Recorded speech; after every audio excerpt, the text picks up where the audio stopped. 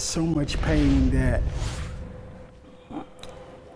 it's just hard for me to even speak now because I lost my son. And there's a guy out there that killed my son, and he's still free.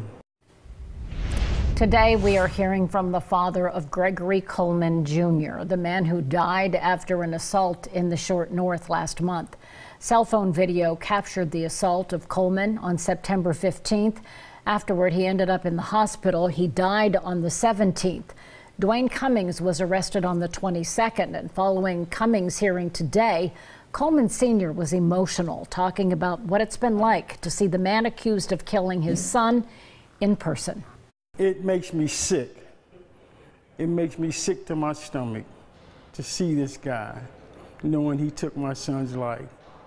It's going to be hard the rest of my life to see these guys' pictures and not be able to do anything about it. And I have to stand here and I have to hold my hands down because I really want to respond myself, but I can't.